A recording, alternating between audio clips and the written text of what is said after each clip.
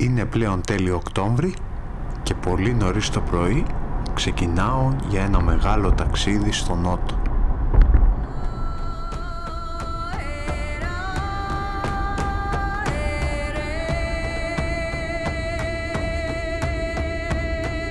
Με ελπίδες για συναγρίδες στα ριχά θα πρέπει να περάσω ώρες πίσω από το τιμόνι για να βρεθώ στον τόπο πριν την Ανατολή.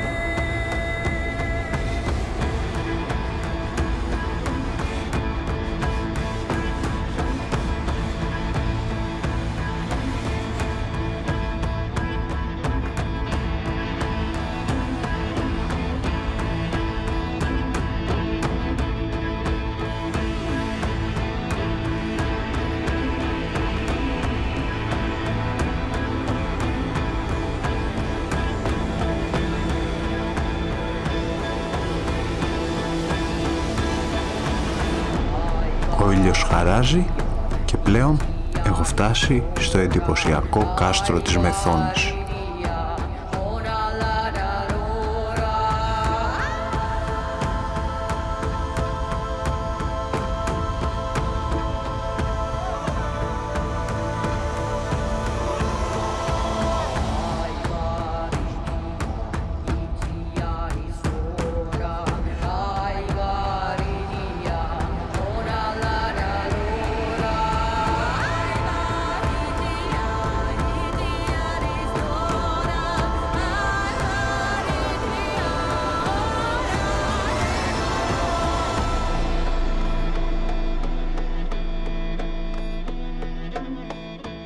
Το μόνο που μένει τώρα είναι να βρω τις συναγρίδες σε ένα μέρος που βουτάω για πρώτη φορά.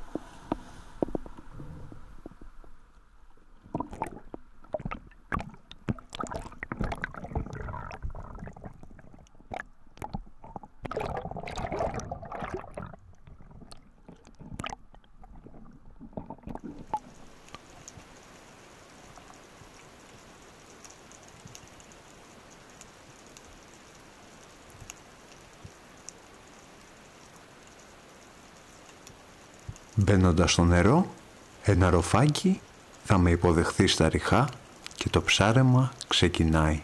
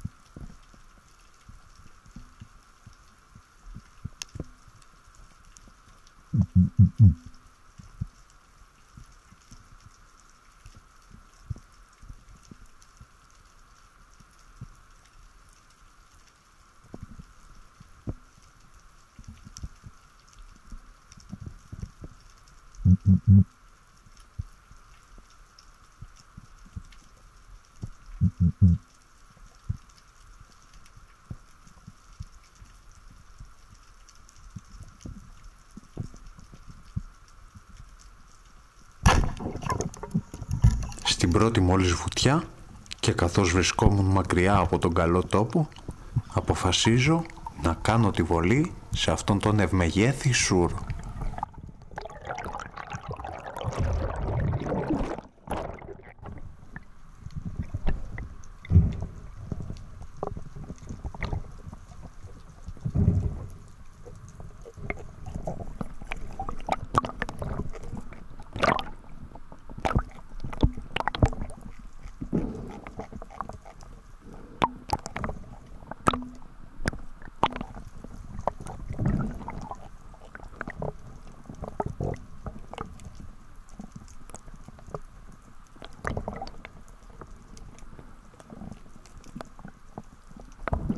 Στον καλό τόπο πλέον θα ξεκινήσω τα καρτέρια ακολουθώντας τα αυλάκια του βυθού.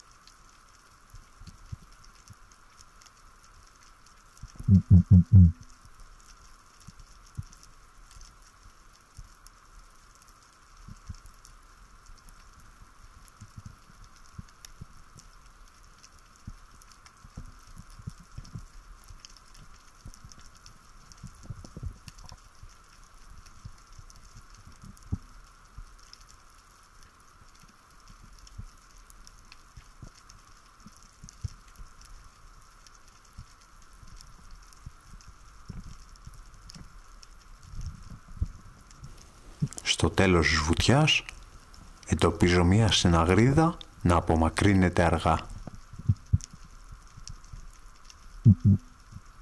Το ψάρι αδιαφορεί και ακολουθώ το αυλάκι προς τα πίσω για να μην το αγριέψω.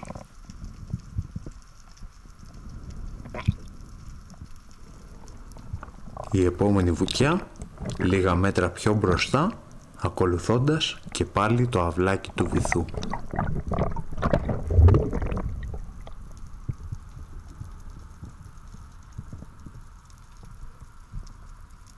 Κινούμενος μέσα στο αυλάκι, το νερό που εκτοπίζω αλλά και οι θόρυβοι που κάνω δεν ταξιδεύουν μακριά και ταυτόχρονα παραμένω αθέατος από τα ψάρια.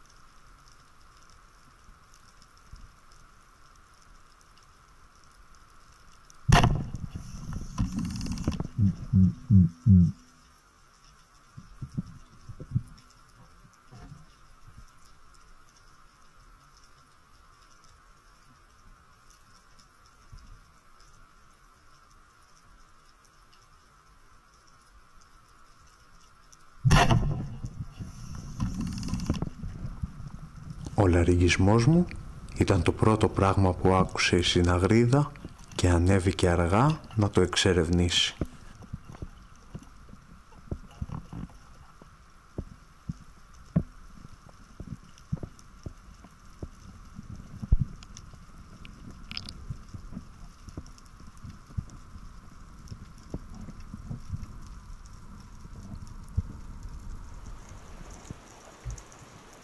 Τα χρώματα της συναγρίδας στο φως της Ανατολής μαγνητίζουν το βλέμμα και γεμίζουν το ψαροντουφεκά με συναισθήματα εφορίας.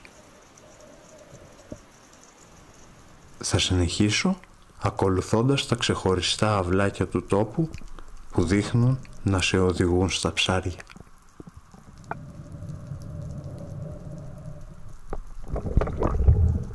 Με τα χρόνια αυτά τα σημεία χτυπάνε έντονα στο μάτι και σε καλούν να βουτήξεις.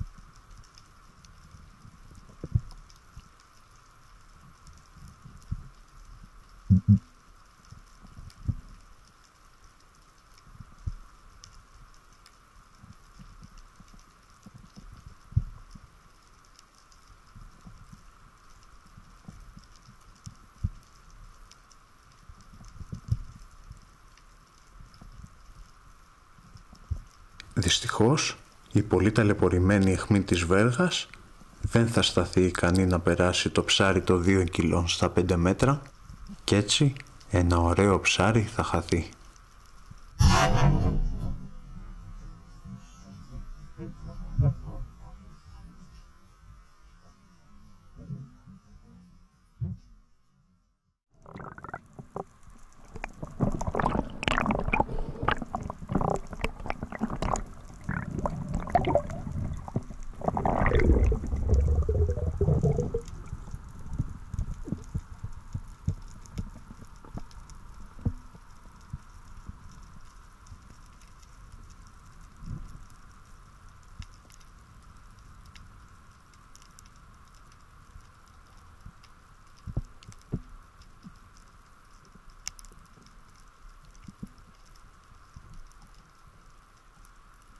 Ακολουθώντας ακόμα ένα αυλάκι, αυτή τη φορά θα με οδηγήσει σε μια ωραία στήρα.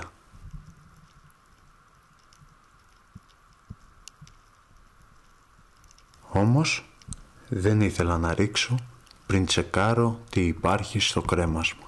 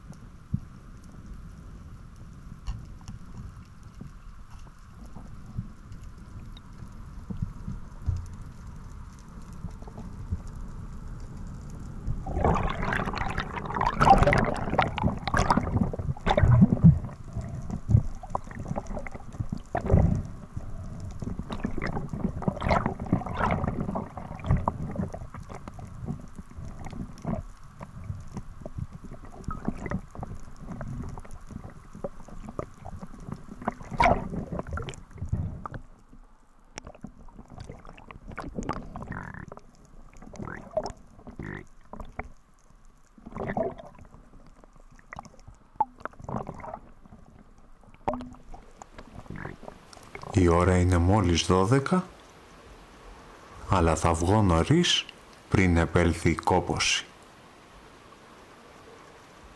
Άλλωστε, έχω πάρει αυτό που ήλπιζα να συναντήσω.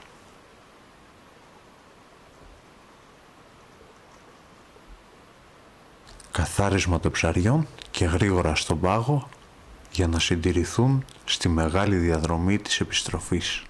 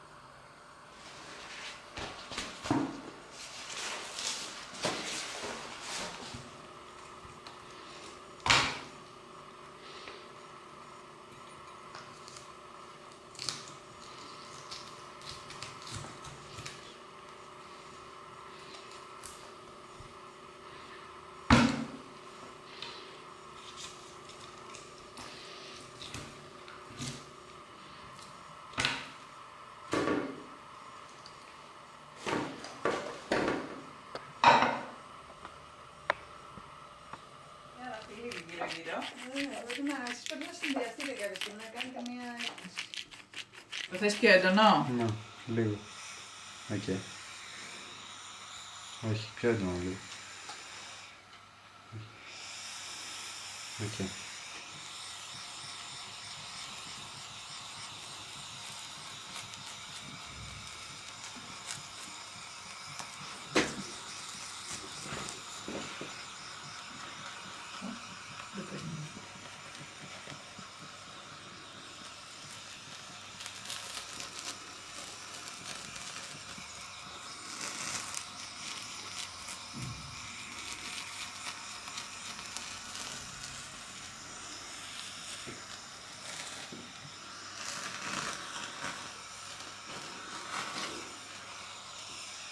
Να πάμε να δούμε πάνω τι παίζει, αυτό μόνο.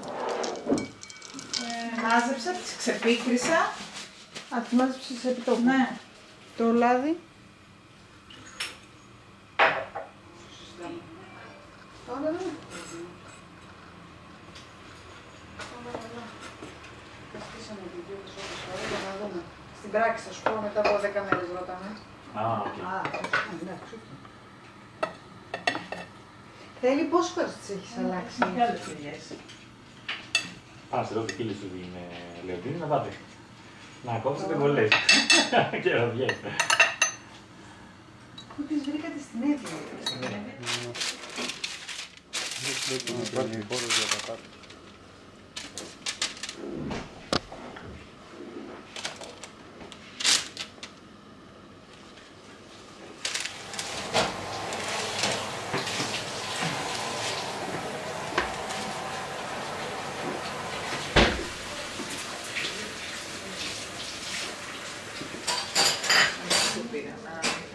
Τι να θέλει?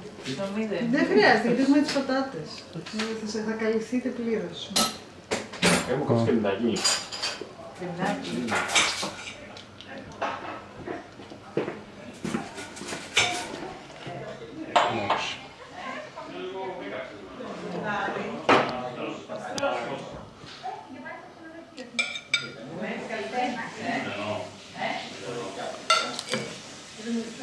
Μαϊντανό.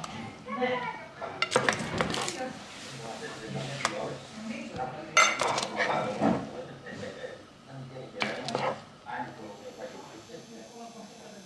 Λέει βράχος στην...